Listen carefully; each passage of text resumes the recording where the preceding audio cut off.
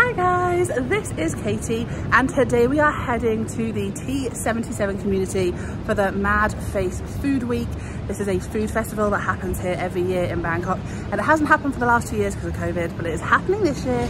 Super excited to get tucked in, so let's go. So I believe this food festival used to happen in like around the river area, but this year it was happening in T77 community area, which is an area that's not too far from where we live, and it's very near Onnut BTS. And this is like a garden centre. It's your closest that you're going to get to a garden centre here in Bangkok, and it's really lovely and really peaceful. And I will definitely head back here and show you the garden centre in a separate video, because we actually have been here quite a lot. We get our flowers from here. It's a really lovely place to visit, so I will definitely share that soon. But we just grabbed a taxi here. It's not too far, and it was really busy. There's a lot of traffic coming towards the festival because it was a lot more popular than I expected it to be. There was a lot of expats there, there were a lot of locals there, and basically what this is an opportunity for lots of different local restaurants to come together and showcase their food and share their food. And we go in, listened to DJs and different music. Like there was lots of different kind of music performances, and then go around and try food. So it was 100 baht for a ticket, and it would get you a drink, so you can get yourself a beer when you walk in, and also go around and explore the different food places. So we have here, they gave you like a bingo sheet. I'll be honest, we didn't actually eat that much food here because we were just enjoying the atmosphere and listening to the music, but you get a drink coupon, and we picked up our beer and then spent some time listening to the music that was playing. There was a woman here and she was amazing. So as you first walked in, there was like a little DJ booth. I will not play too much of this music so I don't get a copyright strike, but basically she was playing 90s hip hop music. So Callum was in his element, bless him.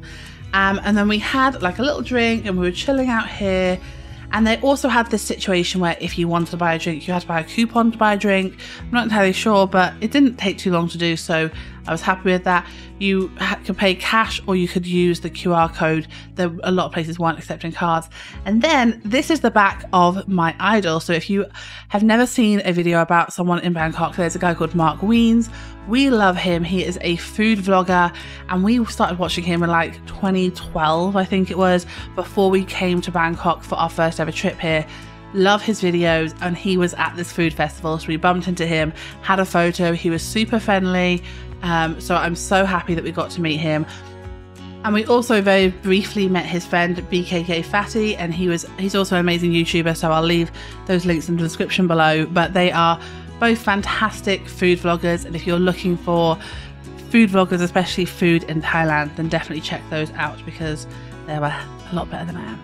So anyway, we are going around and looking at food, and they have lots of different types of food here. And I'll be honest guys, I have mixed feelings about this place. So I really enjoyed the vibe of this place. We enjoyed having a drink, listening to the music and chilling out.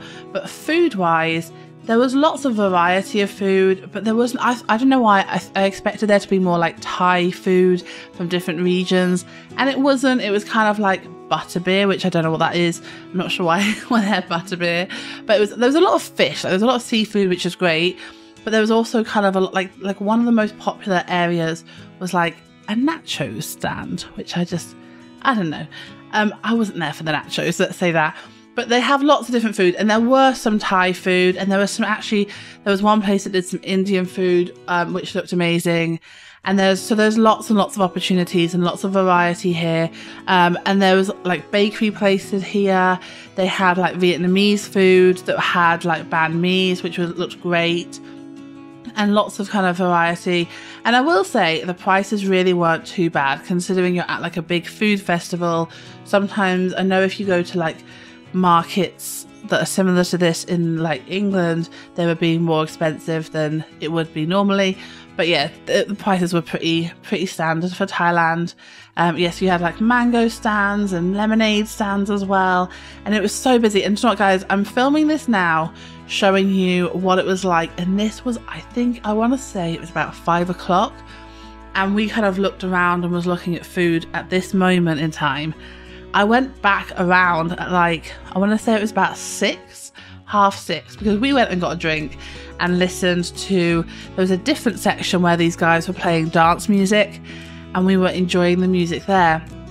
I went back around afterwards and it was absolutely heaving. Like, I couldn't get to any of the stands, and we ended up just picking up a small dish, which I'll show you in a minute, but it gets really, really busy. So next time when they have this type of festival, I think I'm going to go early on the first day. So this was like the Sunday. It ran from Friday, Saturday, Sunday.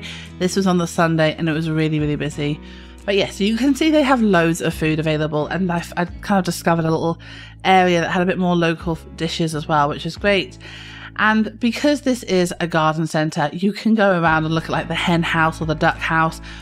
Like I said, if you are living in Bangkok and you want a really like chilled out afternoon, then just go to this place on a normal day, because they have like little animals and like a little pond, and they have lots of like greenery, and they have a garden centre where you can buy plants, and it's really lovely and relaxing. And there's actually like a farm shop here and a little restaurant that, yeah, it's a great place. We really enjoy it. So anyway, there's lots of, because of that reason, there's lots of places to eat and lots of like places to stop and have a drink and like sit down, and there was lots of areas to sit on the grass as well.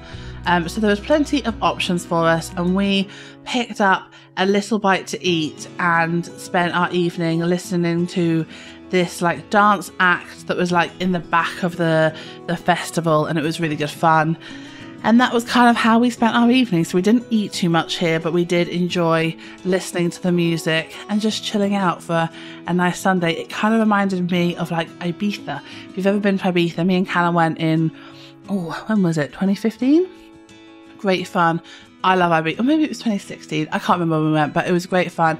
And it was like that type of vibe of like chilling out. I felt like I was on holiday, because obviously it's plenty warm to be as well. So yeah, it was a great little event, and I'm super happy that we went, and I'll definitely be going back next year.